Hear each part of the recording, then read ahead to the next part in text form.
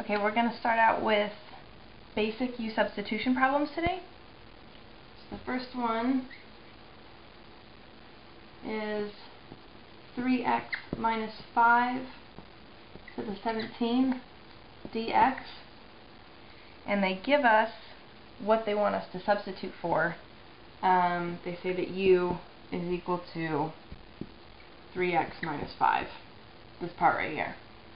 So they just ask us to evaluate when they give us what u is. We don't have to guess. So what we're going to do is take the derivative of u, which is du.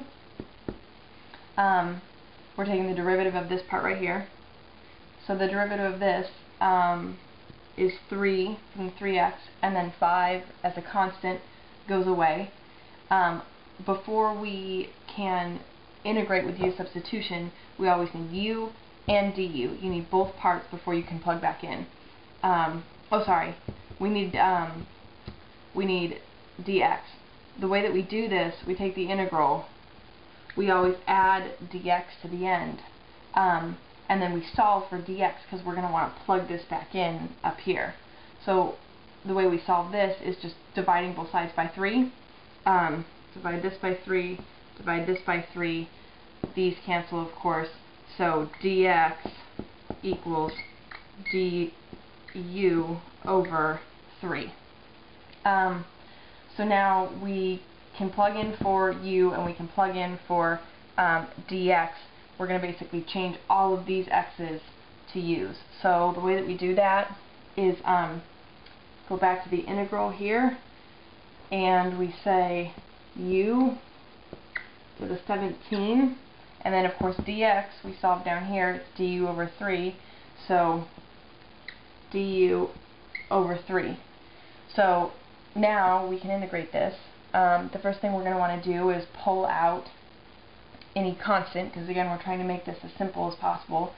This 3 in the denominator here is actually 1/3, so that can come out of the integral. Any constant always can.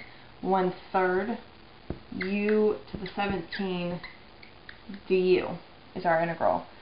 And then this, of course, u to the 17 is really easy to integrate. It's so 1/3 here. We always draw an open parenthesis so that we know that the 1/3 is multiplied by everything that we take the integral of, since we pulled it out as a constant. So of course u, add 1 to the exponent, which we always do when integrating, and then divide the coefficient, which it's 1 here, that's implied, 1 over the new exponent, 18. So, and then of course plus c, which we always do when integrating, add the constant back in. So this is our integrated equation, and all we have to do is plug back in for u what they originally defined it as, 3x minus 5. So we're going to do 1/3 times 1 over 18 here. 18 times 3 is 54, so 1 over 54 times the u, 3x minus 5